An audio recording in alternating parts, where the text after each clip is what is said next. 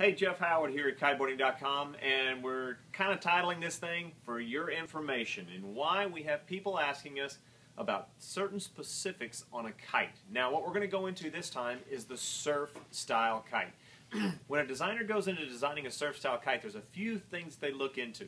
One, which is the main thing, is very, very stable and drift. What that means is when you're out there riding on a surfboard and you get on a wave, you can release the bar and the kite will want to drift backwards. It'll always want to follow you down the wave.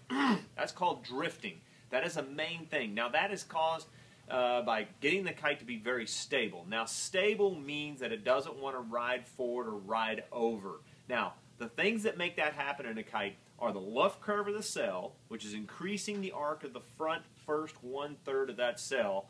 Another way is by increasing the size of the leading edge. Now those two little factors can make that kite drift and float backwards. If you get the leading edge too big, it doesn't have the forward drive and the upwind ability. That's what you will find out in a surf-type kite. It's not the best upwind machine. So think about those things. That is something that's going to be in a surf kite. If they call it a surf-style kite, it's going to be very stable. The other one is quick turning response. When you come up on a wave, a lot of guys used to make their lines shorter and shorter to get the kite to respond faster. So if you have an older kite and you want it to respond faster, shorten those lines down. Not too short. You'll see some guys that have run them really, really short. That'll also decrease your power, so don't do that too much. But you want a surf kite to turn very fast. The faster it turns, the quicker when you come up on a wave and you pull it and that kite gets response, it turns and heads back the other direction, and that's what you're wanting. If a kite is too slow, you will outturn it. It'll just be very doggy feeling. You'll be waiting for it, and you don't want to wait for it when you find that right wave. Now,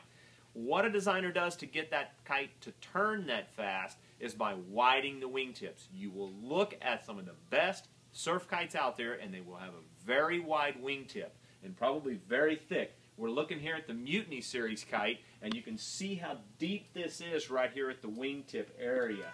And you're looking up here on the strut, this is a lot deeper as well. What that does, a turning of a kite, is the warping of the kite. So the more surface area you have, the more that wingtip will stall, and the other one will come over a lot faster. So those are what you're looking at. Now, do you wonder if a kite's going to fit you, if a surf kite's going to be the one you want? If you're an all-around average type rider and you're not looking for the fastest speed, you want something that's very stable, easy relaunch, just handles really nice, a surf kite will be there. But if you take that kite, and yes, it will turn really fast, but you just won't get the pop out of it. You won't get the yank out of it when you go to turn that kite.